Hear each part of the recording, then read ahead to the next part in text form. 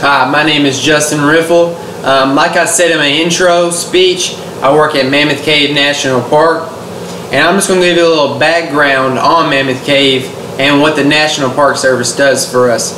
The National Park does many things for the environment and generations that have already passed and are coming up.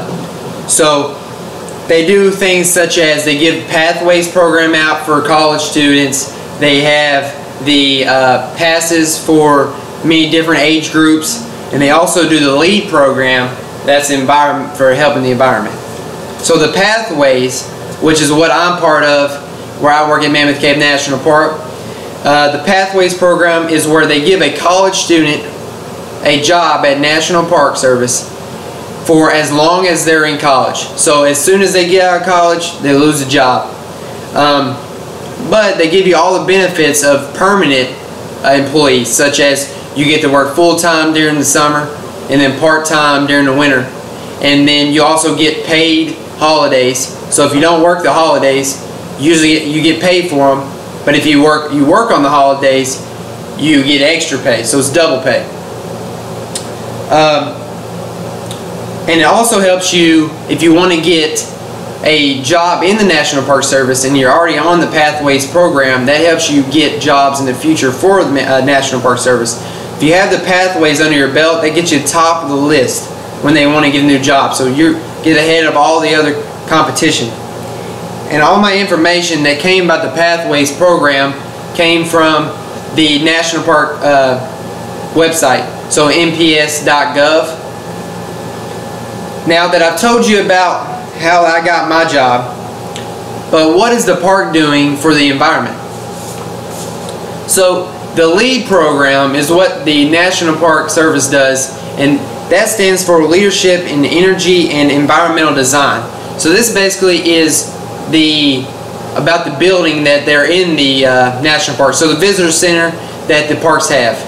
And the building at Mammoth Cave has some very unique things that it does. Like most buildings, they have solar panels. They have solar panels to run their lights, but they also have something unique. They have where the rainwater catches on the roof and it flows into a tank that runs the toilet system, so flushes the toilet and stuff like that.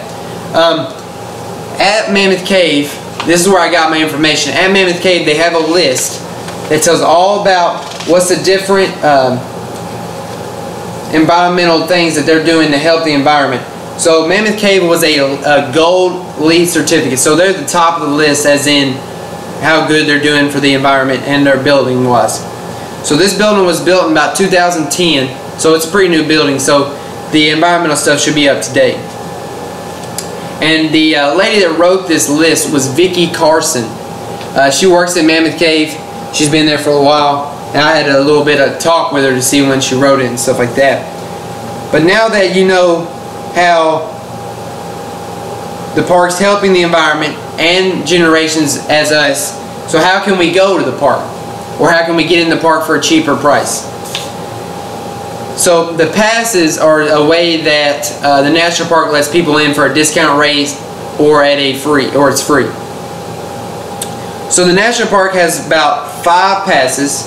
It has the annual pass, which is good for military and regular people, the annual Golden Age pass, the access pass, the 4th grader pass. So the annual pass lets you in for entrance fee parks, get you in the entrance fee parks for free. Militaries get them for free, but for regular people they're usually about $59. A Golden Age pass is for people over the age of 62. You have to be at least 62 and have $10. That's how much this pass is, and it gets you also into entrance fee parks for free. But at Mammoth Cave, since we're only amenities fee, which means we sell tickets, that we have to, it only gives us a discount. It's a half off on the ticket. The access pass is a permanent disability pass. It's for if you have a disability, they get into the entrance parks for free and they get a discount at Mammoth Cave. The 4th grader pass, it's a new pass this year. It gets all 4th graders into the an entrance fee park only for free. So at Mammoth Cave, we don't do anything for the 4th grader pass, but all other entrance fee parks, you're allowed to get in for free. Unfortunately, there is no rate for college students, as in free or a discount, which sucks.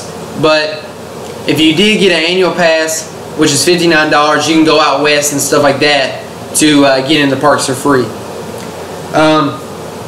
If you go to Mammoth Cave or any other national park, they usually have brochures, which is this one right here, which is an American the Beautiful, which is where I got all of my information about the different passes, and they should have them at all national parks. Just ask for it and they'll let you have one. So in conclusion, as you can see, National Park has been working hard to preserve the beauty of our country by keeping the landmarks in the hands of the people that will take care of it. So the government has been taking care of the national parks for a while, and it has been the people of generations that have been taking care of it, and now it's our turn to take care of it. So we have to start taking care of these national parks and keeping them in our country. So go visit a national park soon and gain some knowledge of what our country has to offer and what you are helping save. Thank you, and do you have any questions?